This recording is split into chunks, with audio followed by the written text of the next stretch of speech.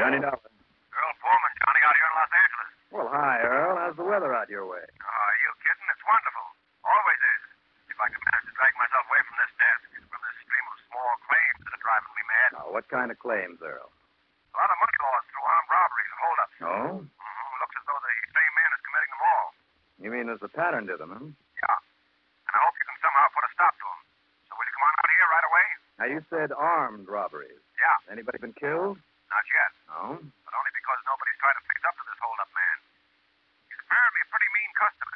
Oh, I see. In other words, maybe I can have the honor of being his first victim. That's right. Hmm? No, what I mean is, well, I suppose it could be kind of dangerous for you, so, well, that is... No. It's all right, Earl. For you, for the sake of dear old tri-state life and casualty, no sacrifice can be too great, even if it means loss of the thing most dear and precious to me, my life. Now, come off that stuff. Never mind, Earl. I'll see you in a couple of days.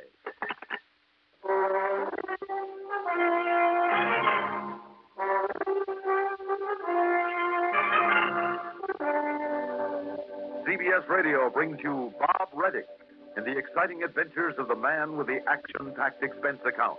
America's fabulous freelance insurance investigator. Yours truly, Johnny Dollar.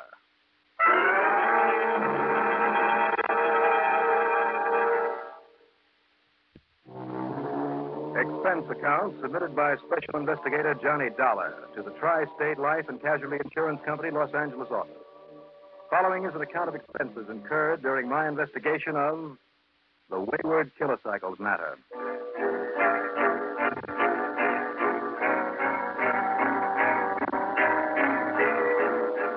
Expense account item 1, $170.40, plane fare. It was after 7 p.m. Hartford time when Earl called me, and the next good flight I could make was shortly after dawn the next morning. It got me there about 9 a.m. Pacific time. Item 2 was $6 for a cab to Earl Foreman's office in Westwood. And these store robberies, Johnny, have all taken place in Lamodra Beach. Lamodra Beach? It's one of those new developments that have sprung up like weeds all over this town. Now, you mean it's part of Los Angeles? That's right. Just like Westwood here and Brentwood, Hollywood, View Park, Studio City, Sherman Oaks. Mm-hmm. Anyhow, Lamodra Beach is a real nice, snooty resort. Has a main shopping section nearly a half-mile long. Markets, nice little furniture, dress and jewelry stores, car dealers, drugstores, everything. I see. And these robberies have all occurred along that main stem. Now, the robberies, not burglaries. Robberies. Every one of them, Johnny. And there have been 7 in a row now.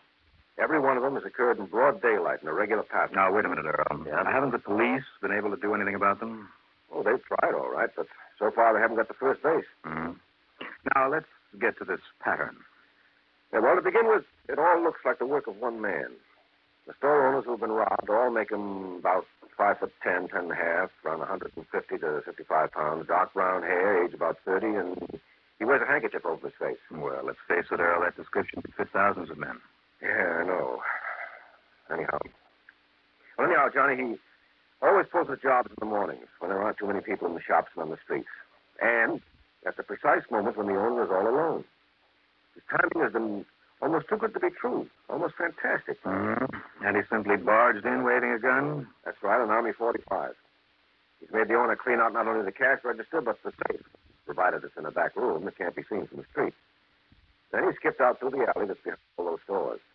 And it's all happened so fast. I tell you, Johnny, his timing is just fantastic. And don't any of the store owners have alarm systems? Believe me, they've all ordered them. But there hasn't been time to get any of them installed. And these 7 robberies have all happened within the past business week. 2 of them were in one day. Now, how much money has been taken? Well, not an awful lot, but enough to hurt. You see, they're all kind of exclusive shops, expensive. Except for the little coffee nook that was knocked over yesterday. All within a week? Yeah. Almost before the police have really had a chance to catch up with him. That's right. And they have so few police out there. So maybe he'll knock over a couple more places and then take off for other parts. Or maybe he's through here already. Well, that's why I think you'd better act fast. I mean, if it was somebody who lives there doing it, he'd take his time and pull a job and wait for the heat to die down and then plan and pull another. Now, what's the address of that coffee nook? 421 Harbor Drive. Lamodra Beach. Right. You want me to drive you over there? Would you want to loan me your car instead? Oh, sure. Here's the keys. Help yourself. Okay, Earl. I'll check with you later.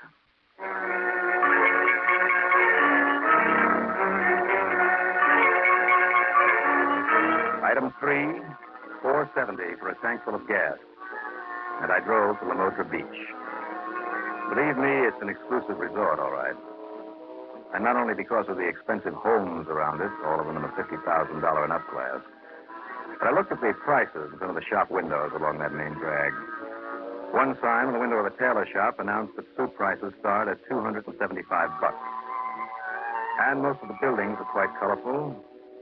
A bar and grill that looks like the bow of a ship. A radio shop with a tower to make it look like a lighthouse, and so on. Then at the Coffee Nook, and that was the name of it, Mrs. Webster's Coffee Nook. He certainly did, Mr. Dollar, did you say? Yes, that's it. Thanks.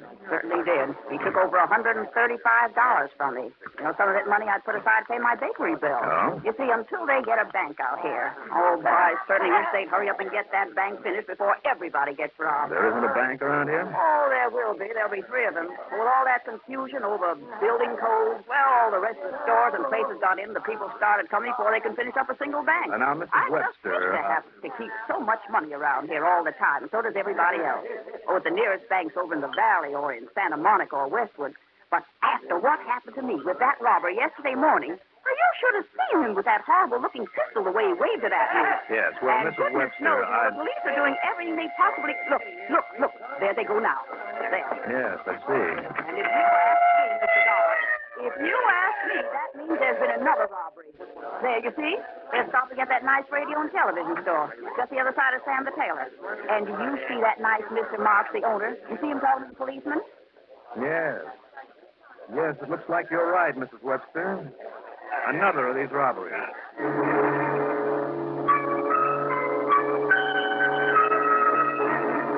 I hung around the edge of the crowd in front of the radio and television store until the police could poke around and ask the usual questions. And apparently get the same answers they had from all the previous victims of the holdup man. Instead of checking in with them, I waited until they and the usual bunch of sympathizers left the shop, and then sauntered in. So I suppose I should be glad they didn't haul away all my stock, too. They? I mean, him, that dirty robber. $200 he took from me, all the cash I had. That's too bad. It's the same one as been robbing everybody else around here. Even the police admit it. Only how did he know I was here alone? Answer me that. How did he know that Bertram was out making that installation for Mrs. Govan over on Palm Drive, huh? I'm sure I don't know. Hey, you know what I'm going to do? I'm going to close up this place, that's what, until they catch him. Or until they get a bank in this town. And so are a lot of other people. You mark my word. And if you'll excuse me, mister, I'm going to close up this place right this minute. Well, unless you want to buy a radio set or maybe a TV, mister. No, thank you. Yeah, but if you're saying this model, oh, one of the finest TV sets ever made. Absolutely the newest model, 23-inch picture, high fidelity. Yes, I'm sure. Hey, and look here. Here, step back away from it, huh? Here, like this. Here, come in. You see this little thing I just took off the hook in front of it? No bigger than a package of cigarettes. So well, maybe king size. Now, Mr. Mark. It's positively the latest type remote control. Well, I'm here to see you So that's the morning dance party you're looking at. It's a good picture, huh? Yes, that's a good, clear picture, all right. So maybe you like the music a little bit louder. Mr. Huh? Mark. So you have to walk back to the set and turn it on? No, sir. This little remote control unit right here in my hand. So I push a little button like this. Now listen, will you? And you see, up comes the music. And I didn't even have to touch the set. That's wonderful, huh? Can you bring that music down a bit? Well, of course, like this. There. Yeah, that's better. Now, Mr. Mark. Also, you can change the station. While at the same time, President-elect Kennedy That's visited with his the son, news John broadcast. Jr. Yeah. You want to hear the news? All you have to do is push this button. No, please, Mr. Mark. Just what? Immediately after the first of the year. Here, you see? Now, there's that Fit for Love, that wonderful serial program every day. And any other program you want. All you do is... Mr. Mark. Well, if you want the dance party back on... please. I was just demonstrating, in case you want to buy a nice, brand new, latest model. No, I don't. What I wanted to talk to you about... Look, will you please just stop fooling with that thing for a minute? But I didn't touch it. Not that time. Oh? And it seems Yeah, see, obvious. there it goes again. Change the stations all by Lord itself. John, there's absolutely no What do you mean? It's supposed to do that? No, There isn't, is that's there? the third Well, now, look time. here, Marshal, I I mean, want to today tell you- is the third time that thing has been acting up. Maybe the fourth. Well, you better send it back to the factory. And the last time was only 4 minutes before that holdup man came in here. See what's Oh, the Western nation. going crazy. Now, that holdup is what I came in here to talk about, Mr. Marks. Just like I said before. Now, tell me, Mr. Look, would you please, can't you turn that thing off? Say, I just thought of something, what's your name is? Well, I didn't, but it's Johnny Dollar. Well, see, Mr. Dollar? There it goes again. Now, look, I am a special investigator from the insurance company that will have to pay you for whatever loss you suffered as a Turning result. to sports. Look, would you turn that thing off, please? Oh, yeah, of course. Now, there you are. The whole set is off now. But like I started to say, Well, as I started to say, the Mr. Marks. next to the last time this happened was just Mr. Marks. just before that poor Mrs. Webster got robbed yesterday morning. What I want to know from you is... What did you say? I said the remote control system on this magnificent television set acted this very same way just before I got robbed. Yes, yes. And also just before Mrs. Webster got Well, robbed. now, are you sure of that? Well, maybe now that I think of it. Yes, maybe what? Well, maybe it was acting up this way 3 days ago at Mr. Blenstrom at the novelty shop. Well, he was robbed. Well, Yeah, over $700. right after the set started acting up? Yeah, ain't that funny? Somehow he said this crook seemed to know exactly when the owners were alone in their stores. Yes? That his timing was perfect. What'd you say, Mr. Dollar? Well, that's what Earl Poorman told me. Earl before. And maybe this TV demonstration of yours, this remote control gizmo, explains just how that hold-up man knows when the coast is clear. I'm afraid I don't understand what you're saying, Mr. Dollar. In other words... Now, wait, Mr. Dollar. Yes, you have an idea? Yeah, I certainly have. Because if you're from the insurance company, and if you're the one to see I get paid back for what I lost, well, shouldn't we talk business? Huh? Yes, we'll talk business, all right, but not about your insurance. But, Mr. Dollar... That remote control device. Here, now, how does this thing work? Well, I don't know exactly. It's some kind of wave. Waves?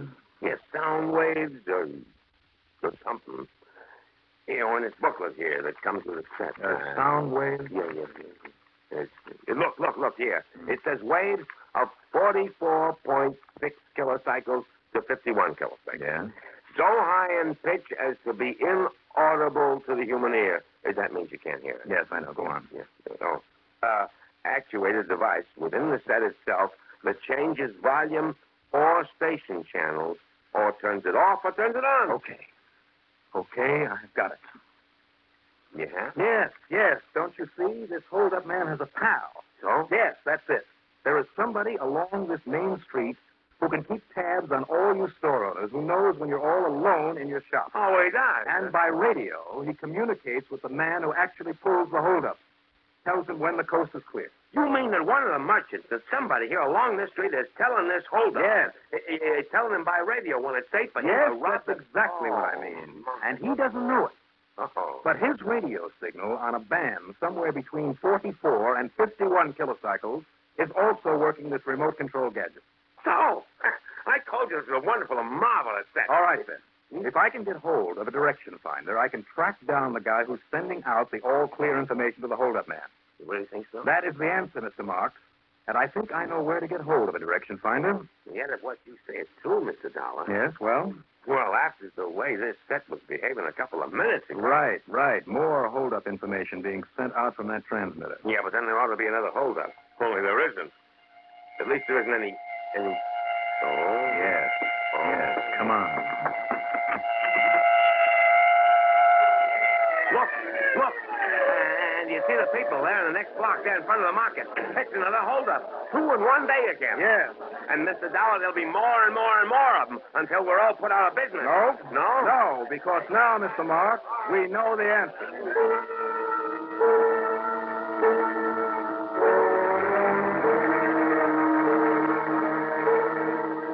Using the phone in the store of Mr. Marks, I ran up item 4. 20 cents for a call to Bob McKinney in North Hollywood, who is known among radio hands as W6VFG. He not only used to handle the engineering end of my broadcast, but believe me, Bob knows his kilocycles like the back of his hand. Sure, it's possible, Johnny.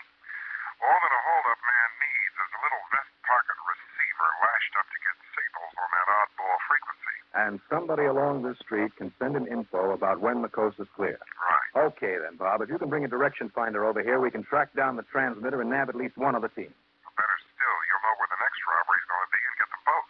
Yes, unless this last one was the last one. How soon can you get over here with that equipment? You sure the signal's being transmitted within that frequency range? Well, it has to be. I'll do whatever rewiring is necessary here at home, and, how about first thing in the morning? I'll be waiting for you at the Marks Radio and Television Shop here on the main drag. I'll be there.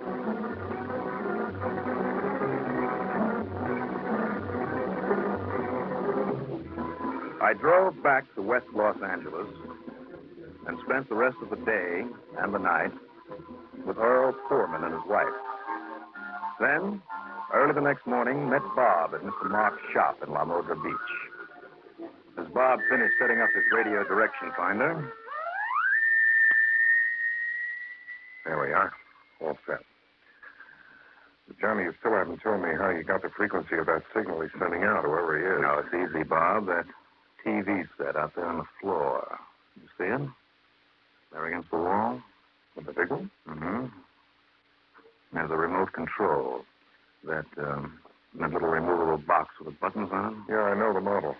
When you push one of these buttons, it sends out a signal in that frequency range that I gave you. It makes this set change stations. Uh-huh. So if the transmitter sending out info to the hold-up man also makes the set change No, stations, Johnny. it must be working in that same frequency. No, Johnny, no. What? I'm sorry, but it doesn't mean a thing. Well, what do you mean? That remote control puts out sound waves, Well, I know. Too high in pitch for us to hear them. not radio waves. Well, what do you mean? You mean that my theory, my whole theory about somebody transmitting information, that you mean it's all wrong? Johnny, it's sound that makes the TV set react. So whether somebody's using a radio transmitter on that frequency or not, it couldn't possibly. And yet I suppose the matter of resonating, I mean, a sympathetic resonance. What? Well, sometimes nearby to a broadcasting transmitter, a pile of bits of metal, something like that, sometimes it'll resonate. While listening to that pile of scrap metal, you can actually hear the broadcast. So? But the transmitter of these signals would have to be practically on top of this TV set. Maybe it is. Huh? Because whoever is tipping this guy off to when the coast is clear, to when some businessman is alone in his store, has to be somewhere right along this main street. Well, Otherwise, he wouldn't be able to see when it's all clear. well, maybe if it was somebody right next door. Mr. Marks. The Marrowell sisters with their nice dress shop? Never, Mr. Dollar, never. And on the other side of this place? My good friend Sam the tailor. Uh-huh. But on top of this shop of yours, it's built up like a lighthouse. Here for local color here at the beach. Yeah? Like Tony's bar is like the front of a ship, and like that Hawaiian Yes, saloon. but what is in this lighthouse of yours? Just a couple of small apartments I rent. But there's a transmitting antenna on the top of it. Oh? And I don't see a transmitter in the shop. Well, I don't have any. All I sell is receiving things like radios and... Bob, you have got it. One of your boarders, Mr. Marks. Those two boys? Boys? Well, you know, 25, maybe 30 years old. Well, what do they do? Well, that Willard Thorson, he never seems to leave the place. Well, of course he doesn't, because up there in that tower is where he can see everything that goes on down here on the street. The whole length of the street. Johnny, you're right. And the other one, Mr. Marks. Well, I don't know. That Harry Williams goes out early every morning and comes back late at night. Well, of course, because he is out waiting to get the word from Thorson up there on the tower. And Johnny, if that transmitter is up in the tower, it's plenty close enough to affect this TV set. Then go on up there, Mr. Dollar, and arrest that Willard, that Willard Thorson. On what? Unless we catch him broadcasting information to Harry Williams. And even then, pal Harry might get away. Right. So, I have a better idea. Why don't we just sit down here and watch some TV?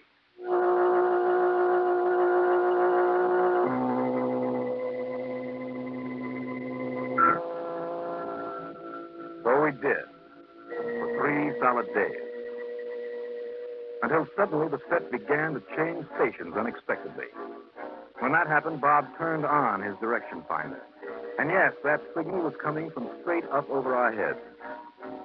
And the voice that Mr. Marks identified as Willard Thorson told his pal Harry the coast was clear at Beckham the jeweler's. Yeah, right down the street, Mr. Dollar. Only $5 down the street. So while Bob McKinney went up in the tower to grab Willard Thorson, I hiked on down the back alley to Beckham the jeweler's with my .38 ready for action. And I got there just in time to find Harry Williams about to leave by the back door, loaded with Beckham's dough. You know, I didn't like his looks. I didn't like that .45 in his hand either. And he objected to my borrowing his getaway. He was really kind of nasty about it. But after a while, we kind of reached an understanding. And my knuckles are still sore from when he ran into my fist.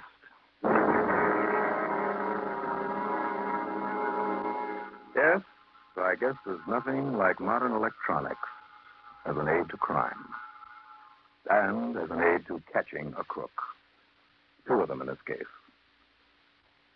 Expense account total, including a trip home, call it $400 even. Yours truly, Johnny Dollar.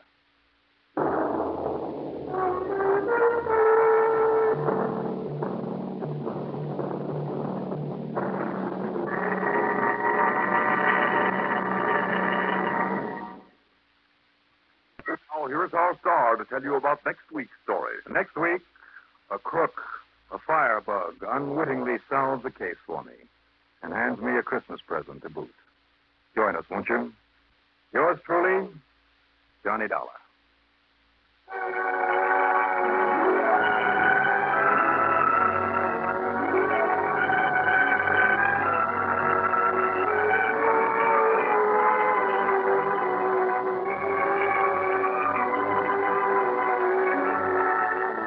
Yours truly, Johnny Dollar, starring Bob Reddick, is written by Jack Johnstone, produced and directed by Bruno Zerato Jr.